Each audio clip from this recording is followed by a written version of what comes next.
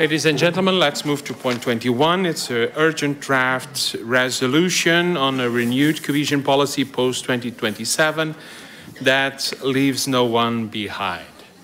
This is a first response of the COR on the report of the high-level group on the future of cohesion policy.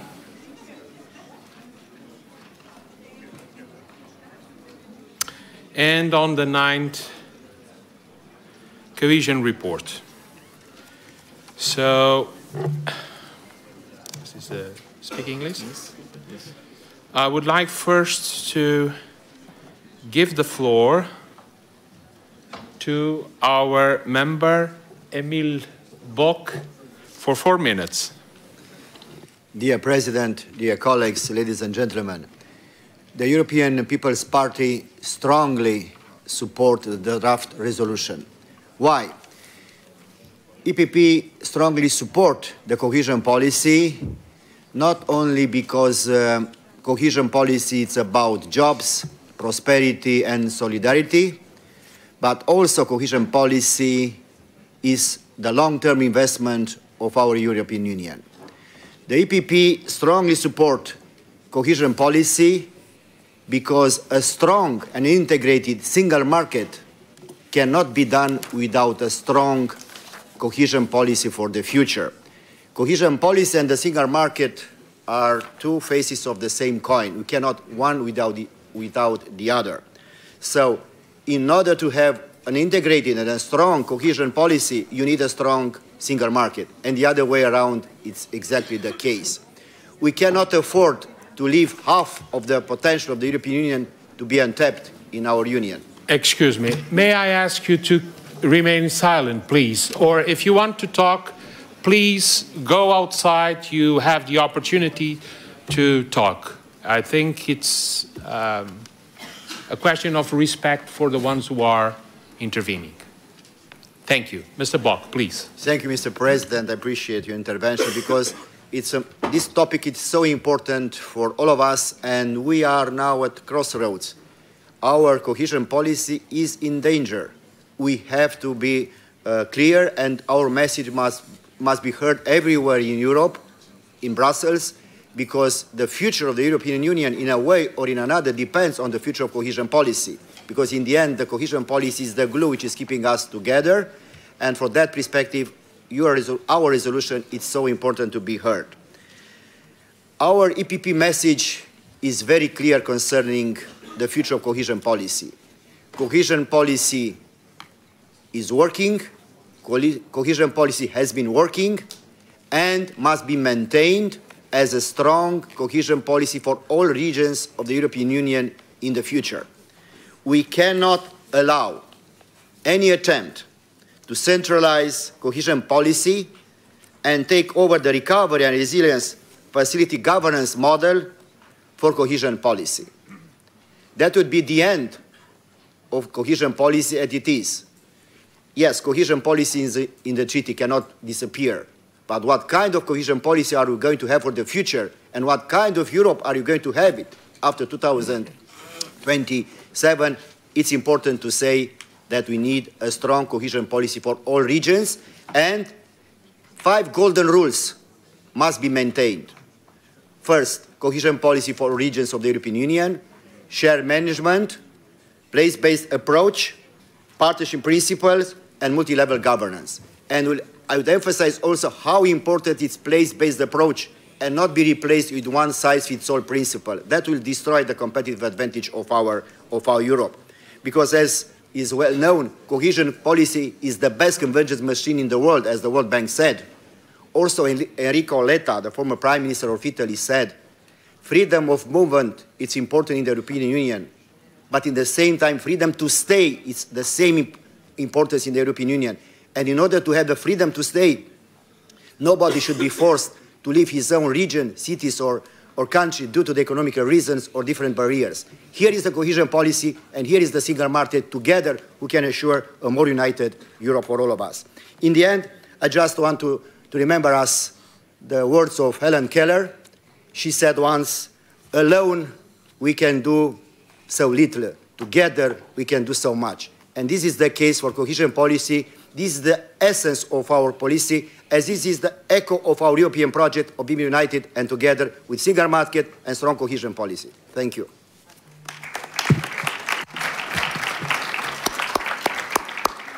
Thank you, Mr. Bock. Now, Member Isabelle Bodino, you have the floor for 4 minutes. Merci, Monsieur le Président. Je ne retire pas une virgule ou un mot de ce que vient de dire le président de la COTER, Monsieur Bock. Effectivement, avec le rapport du groupe de haut niveau sur le futur de la politique de cohésion, avec le sommet de Mons, avec le 9e rapport sur la cohésion, et aujourd'hui avec le rapport l'État, nous enchaînons les temps forts et les contributions qui toutes vont dans le même sens et amènent à la même conclusion. La politique de cohésion, ça marche. En réalité, cela va bien au-delà. Cette politique est centrale pour le projet européen et elle est vitale pour combattre les déséquilibres générés par le marché intérieur. C'est exactement ce qu'Enrico Letta vient de dire, je pense, devant les chefs d'État ce matin, si on s'en réfère aux excellents paragraphes qu'il a consacrés à la politique de cohésion dans son rapport. Alors, elle est bien sûr un outil de convergence entre nos pays absolument remarquable, et nos amis polonais, roumains et tant d'autres nous en apportent la démonstration régulièrement en COTER ou ici en plénière. Elle est un outil d'investissement public massif et très efficace qui maintient un tissu industriel, qui crée de l'emploi, qui maintient aussi des services publics nécessaires à la population, que ce soit dans le rural ou dans l'urbain, des infrastructures de santé, de mobilité, d'insertion, l'accès au numérique, et j'en passe. Elle est un outil indispensable qui permet de prendre en compte les vulnérabilités territoriales. Elle s'adapte aux disparités géographiques, les îles, les zones transfrontalières, les zones de montagne. À l'inverse, elle permet de s'appuyer sur les atouts particuliers d'une région, et cela avec une véritable méthode. C'est celle du partenariat, celle de la mobilisation des acteurs locaux autour d'un projet de développement local. Et ce ne sont pas des mots. C'est une stratégie construite, planifiée. C'est l'inverse du saupoudrage. C'est une façon d'embarquer tout le monde dans une vision de long terme, dans la construction d'un avenir partagé. Bref, c'est un véritable outil de compétitivité, mais intelligent et adapté.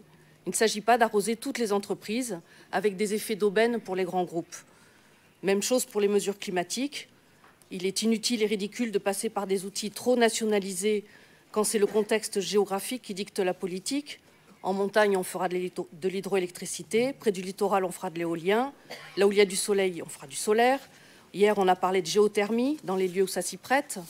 Donc, par pitié, pas de retour en arrière vers une politique de cohésion en quelque sorte recentralisée, nationalisée. Car je termine par ce qui nous angoisse tous, le bruit de fond sur le souhait de certains d'utiliser plutôt le modèle de la facilité pour la relance et la résilience. Alors là, non, vraiment, ce n'est pas acceptable. C'est la négation des fondamentaux de la politique de cohésion que nous venons de voir. C'est d'ailleurs un outil étrillé par la Cour des comptes européenne. La FRR a eu son utilité en temps de crise, par sa réactivité, mais c'est un outil aveugle aux réalités locales. Et comparons un peu les contraintes. La FRR, ça a été encadré par un règlement de 50 pages, écrit rapidement. Les fonds structurels, la politique de cohésion, ce sont 5 règlements de 700 pages. Alors oui, débarrassons la politique de cohésion de son cadre administratif obèse, de sa surréglementation, de ses contrôles démultipliés et souvent absurdes.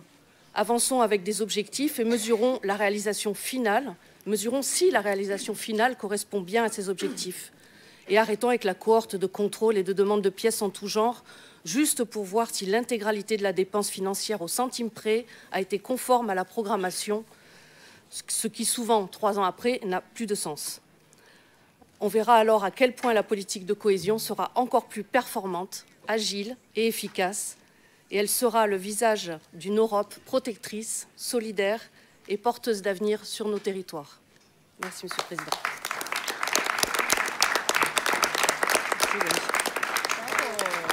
Thank you. Now the floor goes to Member Yanis Bikes for 3 minutes.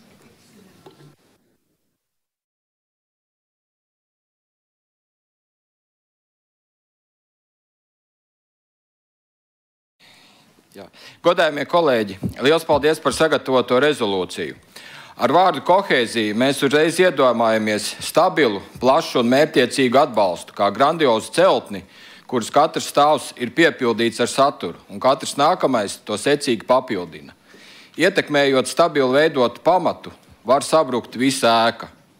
Tādēļ ir ļoti būtiski panākt savstarpēji saskaņotu un solidāru rīcību atbalstam reģionos, kurus skars kardināls pārkārtošanās process, atrodoties karadarbības ekonomiskās ietekmes zonās. Esmu no Latvijas, un šo ietekmi mēs izjūtam ļoti sāpīgi, veicot lielas pārmaiņas valsts enerģētikā, ekonomikā, sociāla atbalsta mehānismos.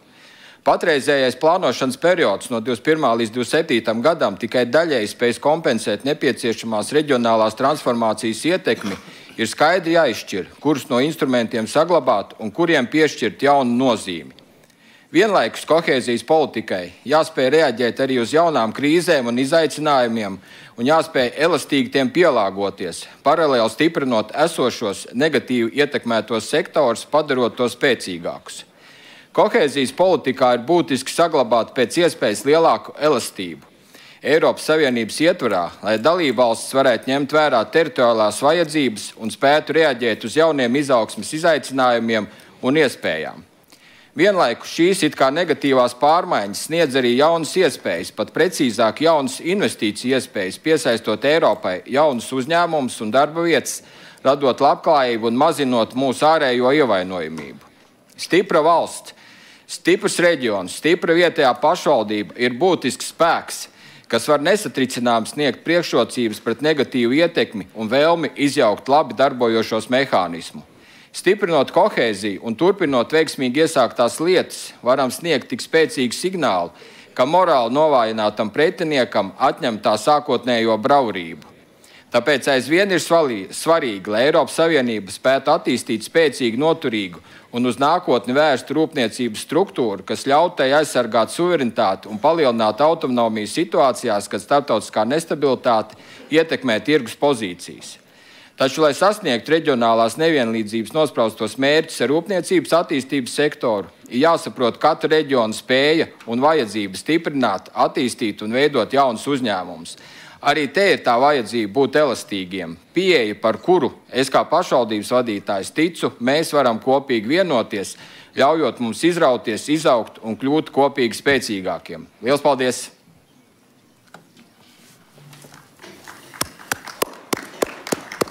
Thank you so much. Member Pavel Branda, you have the floor for 2.5 minutes. Thank you very much. I can understand everything what has been said by my Coter colleagues so far, but let me also take this opportunity to thank the Coter chair, Mr. Bok, and you, Mr. President, for being strong defenders and voice of regions at this crucial time. I think we're doing a great job, and also that all political groups are united in this crucial topic. I think it's very, very, very good. I was pleased to see that both the report of high-level group of specialists and the nice cohesion report included some of the key recommendations of the ECR group, including the cohesion policy that should be more simplified, place-based, and the better use of the principle of partnership and shared management. However, we cannot ignore the seriousness of the demographic change impacting the EU. The EU must admit that the demographic transition is a third major transition, equally important to the green and digital transition. According to Eurostat, the EU population will decline by almost 30 million people by the end of the century, while the old age dependency ratio will continue to worsen, putting significant pressure on our pension systems and public services. And demographic decline will affect regions more than big cities. More and more are worried about dangerous consequences of slow emptying the regions.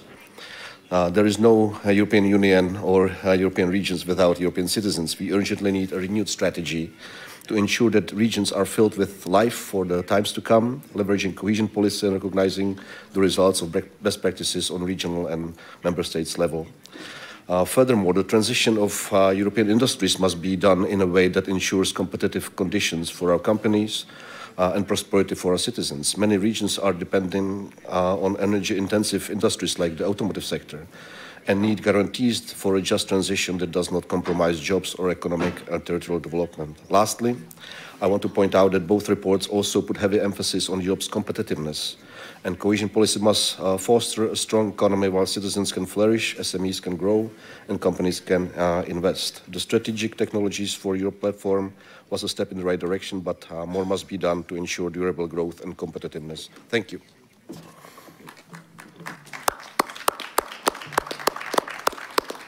Thank you. Now the floor goes to Marie-Antoinette Maupertuis for 2 minutes. Merci, merci Président. Chers collègues, alors tout d'abord, je voudrais féliciter tout le monde pour la très bonne résolution basée sur l'avis très solide de nos présidents Cordero et Bock. Le monde, vous le savez, change très vite. Les choses s'accélèrent, les défis qui nous attendent sont nombreux. Et si la politique de cohésion a démontré son efficacité et s'est adaptée aux crises nouvelles et émergentes, elle ne peut pas tout faire toute seule. D'autres politiques doivent contribuer à une plus grande cohésion, tel que cela est prévu par le traité, réaliser la transition écologique dans les territoires en étant socialement inclusif, réduire surtout la très grosse fracture numérique entre nos territoires. Et la politique de cohésion, certes, s'adresse aux régions, aux villes, aux villages, mais il faut se le dire très clairement. La politique de cohésion n'est pas assez visible, malgré tous nos efforts. Et le mécontentement grandit dans les zones rurales et périphériques, qui sont aussi les territoires les plus en difficulté. Et le rapport Cohésion souligne à juste titre la nécessité d'une approche plus ciblée pour répondre à leurs besoins. Le mécontentement s'accroît aussi à cause de la charge administrative et de la réglementation. Donc simplifions un seul ensemble de règles. La vie de nos concitoyens et de nos entreprises est déjà assez compliqué, mais attention, la simplification, ce n'est pas la centralisation. Oui, la politique de cohésion doit évoluer, mais dans le respect des principes de subsidiarité, de proportionnalité et de partenariat, bien sûr, et surtout de gouvernance multiniveau, ça a été dit par le président Bock. Ces principes ne sont pas négociables et nous devons le faire savoir par tous les moyens que les élus régionaux et locaux ont à leur disposition. Car, chers collègues, si la politique de cohésion, qui a permis tant de belles choses dans nos territoires, en complémentarité du marché unique, de la mobilité, de la circulation, elle a permis aussi de rapprocher nos peuples, et elle doit donc rester pour les années à venir au cœur du projet de l'Union. Merci beaucoup. Member Una Power, you have the floor for 2 minutes. Thank you, Mr. President, and thank you everybody for their work on this, including yourself and Mr. Bock. We know that when it comes to reducing social, territorial and economic disparities, that cohesion policy is an important investment tool. But it is also an incredible tool to combat climate change, and any discussion on cohesion funding must prioritise climate realities. As highlighted in point 6, cohesion funding is a key aspect of developing localised green transition solutions.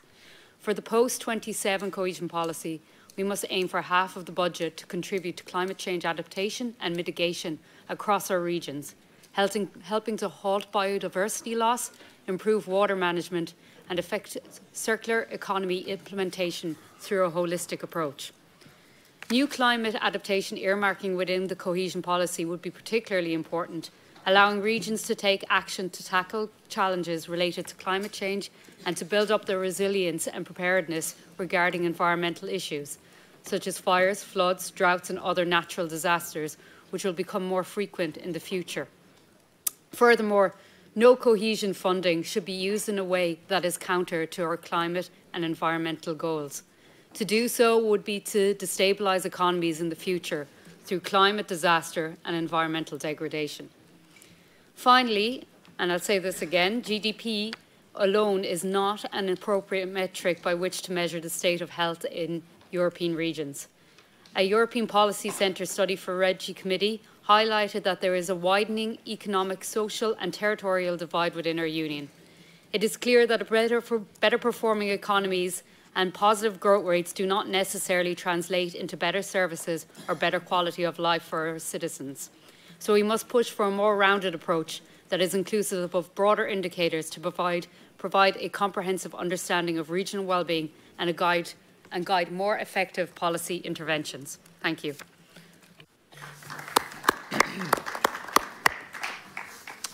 Thank you so much.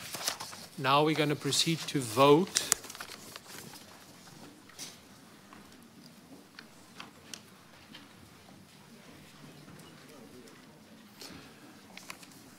Ladies and gentlemen, dear colleagues, amendment number 1 is on vote? Who votes against amendment number 1?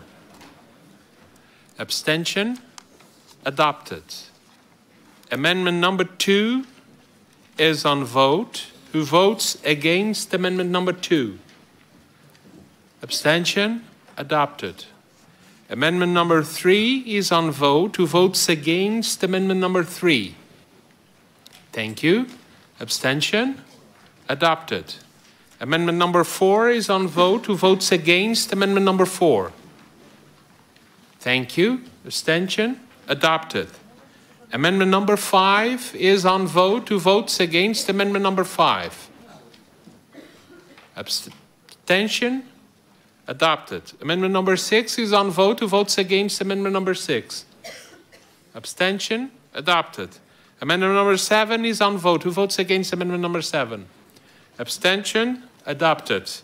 Amendment number 8 is on vote. Who votes against amendment number 8? Abstention? Adopted. Amendment number 9. Is it possible to have a block vote of amendments 9, 10? Nope, okay. Amendment number 9 is on vote. Who votes against amendment number 9? Abstention? Adopted. Amendment number 10 is on vote. Who votes against amendment number 10? Thank you. Abstention? Who votes for amendment number 10? Electronic vote.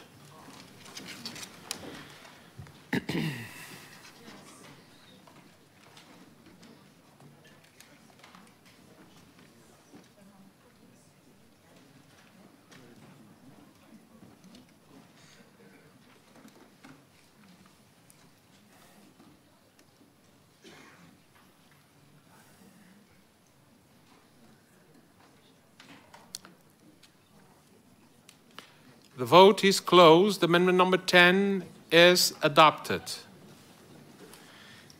Amendment 11 is on vote. Who votes against amendment 11? Abstention? Adopted. Amendment, because of the impact of the amendments, we will vote first amendment 13, then amendment 14, and after amendment 12.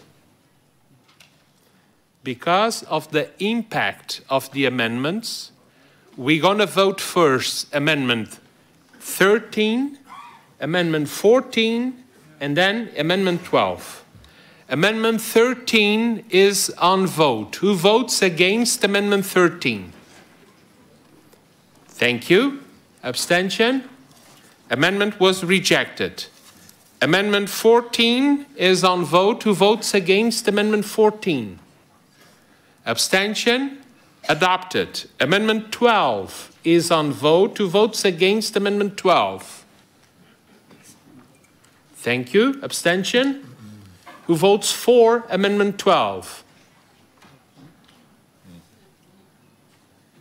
Electronic vote.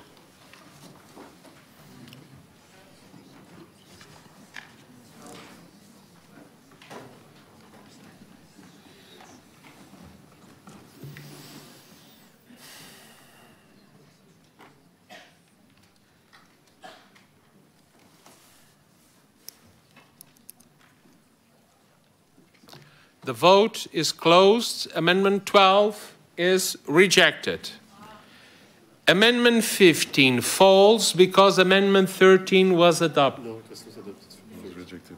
It was rejected. So we have to vote Amendment 15. Amendment 15 is on vote. Who votes against Amendment 15? Abstention?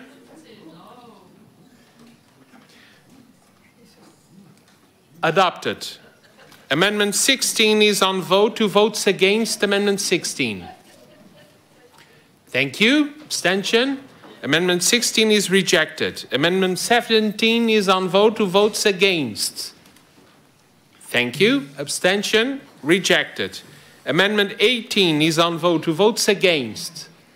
Abstention? Adopted. Amendment 19 is on vote. Who votes against? Thank you. Abstention? Adopted. Amendment 20 is on vote. Who votes against Amendment 20? Thank you. Abstention? It is rejected. Amendment 21 is on vote. Who votes against? Abstention? Adopted. Amendment 22 is on vote. Who votes against? Abstention? Adopted. Amendment 23 is on vote. Who votes against? Thank you. Abstention? Rejected. Amendment 24 is on vote. If adopted, amendments 25 and 26 will fall. Who votes against Amendment 24? Thank you. Abstention? Rejected. Amendment 25 is on vote. Who votes against Amendment 25? Thank you. Abstention? Adopted. Amendment 26 is on vote. Who votes against Amendment 26? Abstention? Adopted. There is a compromise amendment. It's Amendment 27. A compromise.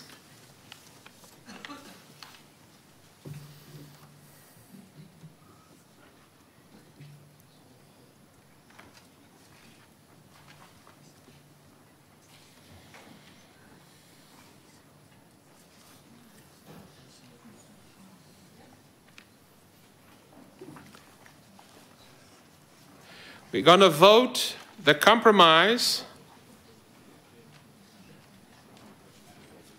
Who votes against?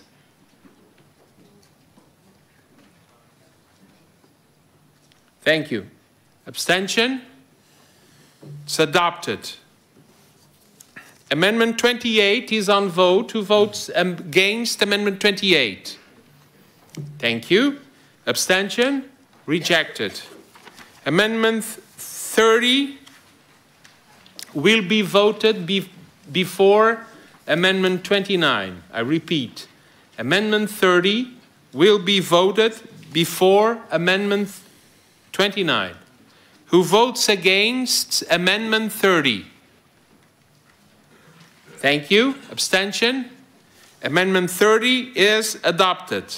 Amendment 29 is on vote. Who votes against Amendment 29? Thank you. Abstention? Who votes for Amendment 29? Electronic vote.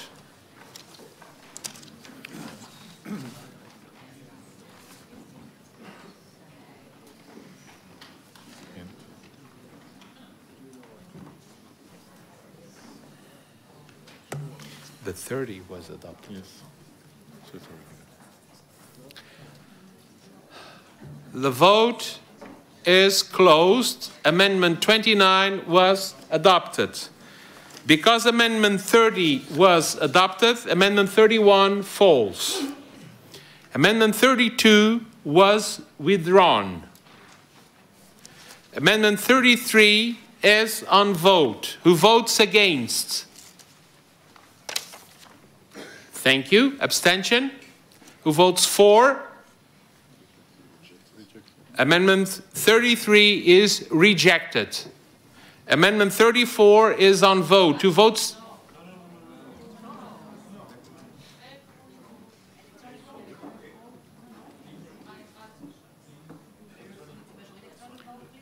Is there any question? Can you make an electronic vote, please? 33? Amendment 33, electronic vote.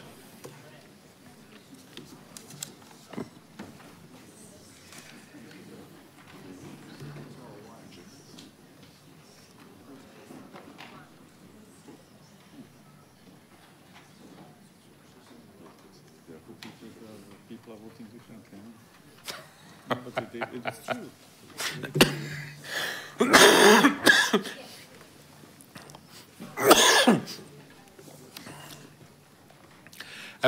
The vote is closed. Amendment 33 is adopted.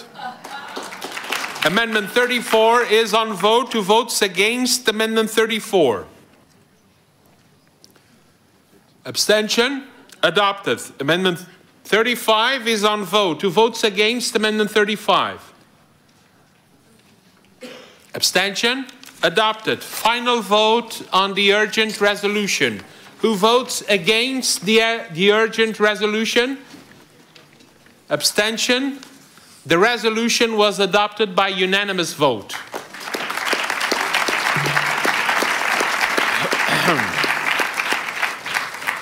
We're going to move to point 22. It's the presentation and adoption of one opinion about the Enlargement Package 2023, Western Balkans and Turkey. It's an own initiative opinion. Our colleague Nikola DOBROSLAVIĆ is the rapporteur. I would like to invite him to take his seat.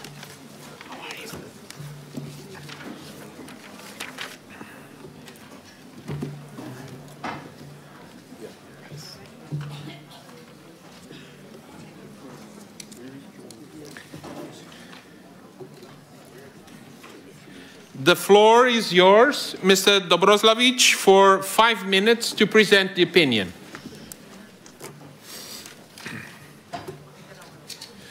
Thank you, President. Dear colleagues, enlargement is a matter of great significance, both for the EU and for the enlargement countries. It is not good for the EU to have a gap in the middle of its territory with disordered political and social systems. It's not good for the EU to have an unstable situation and war on its borders. This opinion covers the countries of the Western Balkans and Türkiye. In the opinion, we emphasized that enlargement is good, both for the enlargement countries and for the EU. However, accession to the EU is possible only if the candidate countries meet all the criteria for membership in a merit-based process. All the candidate countries must align with the policies of the EU.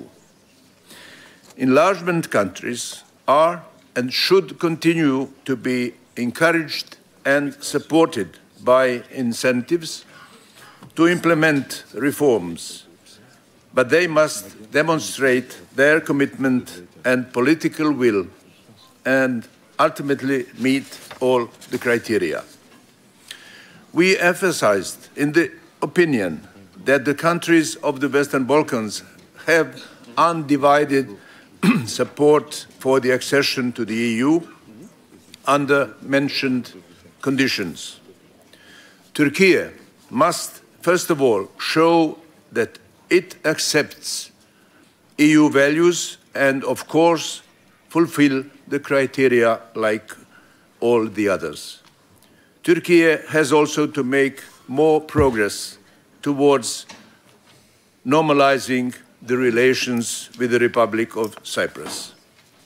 Democracy in the Western Balkans remains a critical challenge on which the entire future of the region and its European path will depend. Stagnation and deterioration of democracy in some Western Balkans countries is evident. For example, Bosnia and Herzegovina has not yet implemented the rulings of the Constitutional Court and the European Court of Human Rights and ensured the equality of all citizens in the electoral process and not ensured the legitimate representation of the constituent nations in government bodies. Bosnia-Herzegovina entity, Republika Srpska, must stop threatening secession from Bosnia-Herzegovina and stop disrespecting the office of the High Representative. Serbia must align with EU policies, particularly regarding sanctions against the Russian Federation, and must normalize relations with Kosovo. The opinion welcomes the Council's decision to open accession negotiations with Bosnia-Herzegovina and approval of the EU growth plan for the Western Balkans. 6 billion euros will release the country's potential in economic and social terms. We emphasized in the opinion the importance of including local and regional authorities in all processes in the candidate countries and recommended cooperation with committees and working groups of the Committee of the Regions and the use of the TAIEX instrument for better preparation of local and regional units for future work in the EU. Thank you. Thank you so much. Now the floor goes to Member Anna Magyar for 1 minute.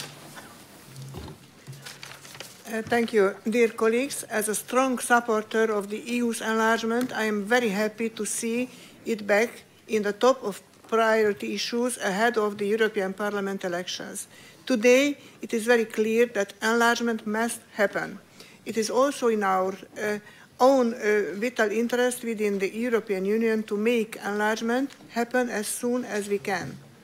Our Western Balkan partners are moving ahead with the reforms. Great to see that Montenegro is ready to start closing the accession chapters. So I do hope that in June we will see an intergovernmental conference that will bring us to this last phase of the accession negotiations with Montenegro.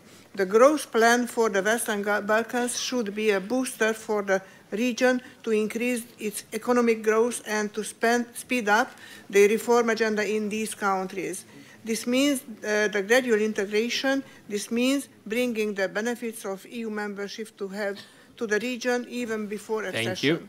This is the kind of tangible incentives I called for in my opinions on enlargement before. I am glad to see this approach is adopted by the European Commission. Thank you. Thank you so much. Now the floor goes to Member Klaas for 1 minute.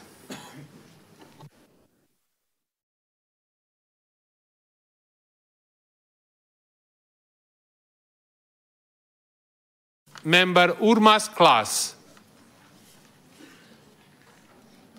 Member Karayanis, you have the floor for 1 minute. Ευχαριστώ πάρα πολύ κύριε Πρόεδρε. Συγχαρητήρια στον εισηγητή για την γνωμοδότηση του, όπως και θερμές ευχαριστίες προς όσους συνυπέγραψαν τις τροπολογίες της Κυπριακής Αντιπροσωπείας.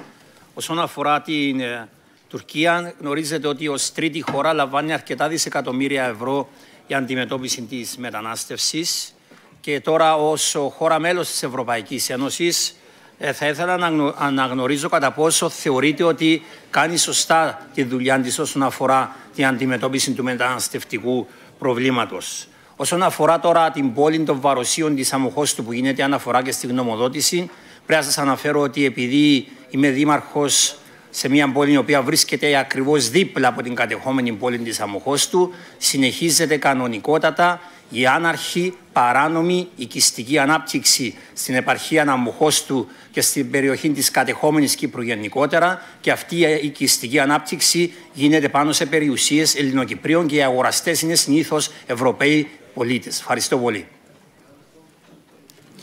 Thank you. I don't have any other request for the floor at this moment. Mr. DOBROSLAVIĆ, you have the floor for 3 minutes for final remarks, if you wish so.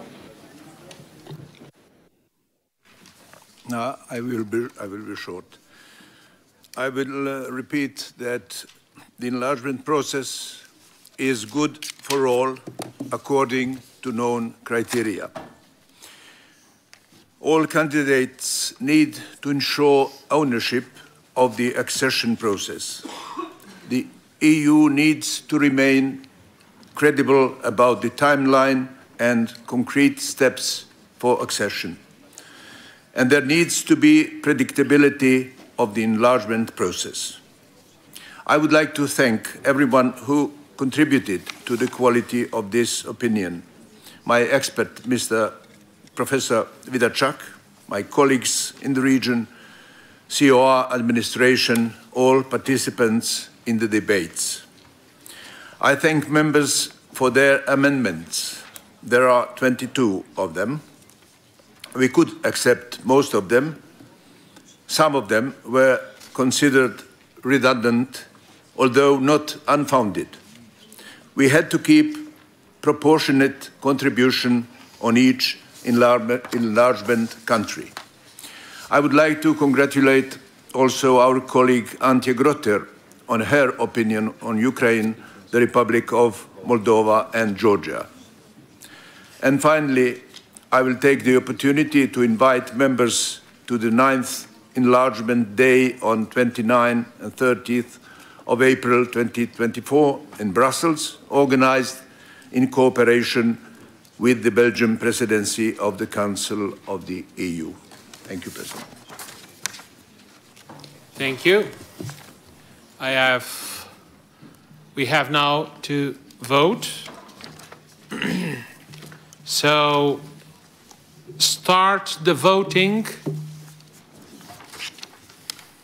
Amendment 1 is on vote. Who votes against? Abstention? Adopted. Amendment 2. Who votes against? Thank you. Abstention? Rejected. Amendment 3R. If adopted, Amendment 3 falls. Who votes against? Thank you. Abstention? Adopted. There is a proposal for a joint vote of Amendments 4 and 6. It's up to you. I mean, we have to vote it together. It's a question of consistency in the text. It's to avoid contradictions. I'm being told that the idea is to avoid inconsistencies in the text, in the final text, and it is why we vote both amendments together. That's it. Amendments 4 and 6 are on vote. Who votes against? Thank you. Abstention? Who votes for? Electronic vote.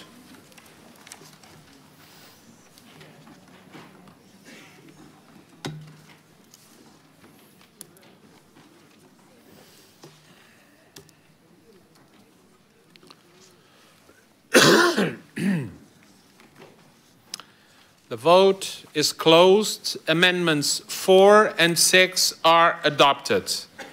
Amendment 5 is on vote. Who votes against? Thank you. Abstention? Who votes for Amendment 5? Electronic vote.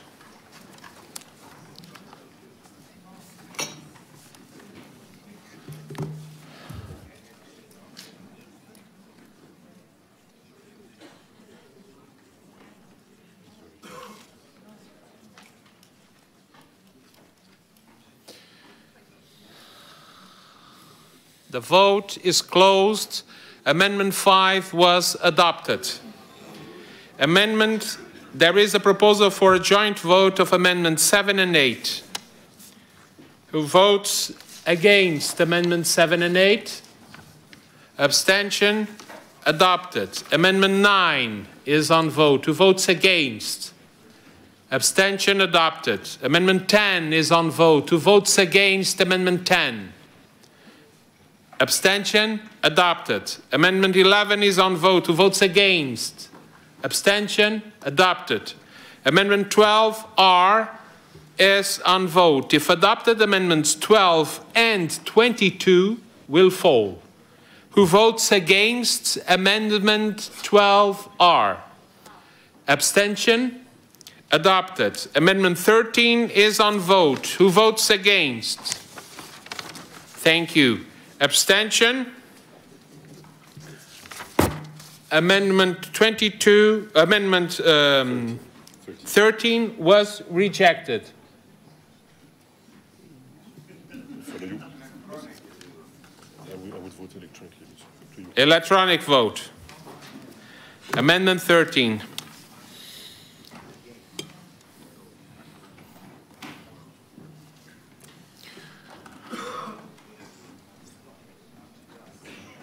It's clear. It's very clear. The vote is closed. Amendment 13 was rejected. Amendment 14 is on vote. Who votes against? Abstention? Amendment 14 was rejected. Amendment 15 is on vote. Who votes against? Thank you. Abstention? It was rejected. Amendment 16 is on vote. Who votes against? Abstention? Is adopted. Amendment 17 is on vote. Who votes against? Thank you. Abstention? Rejected. There is a proposal for a joint vote of amendments 18 and 19. No opposition. Amendments 18 and 19 are on vote. Who votes against? Thank you. Abstention? Both amendments are rejected. Amendment 20 is on vote. Who votes against? Abstention? Adopted. Amendment 21 is on vote. Who votes against? Thank you. Abstention? Amendment 21 was adopted. Amendment 22 fell because 12R was adopted. That's the last one. That would be the last one? So final vote? Yes. Final vote on the opinion. Who votes against the opinion? Abstention? The opinion was adopted by unanimous vote. I'm sorry.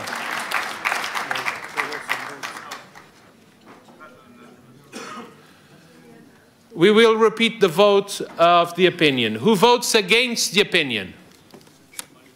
Thank you. Abstention?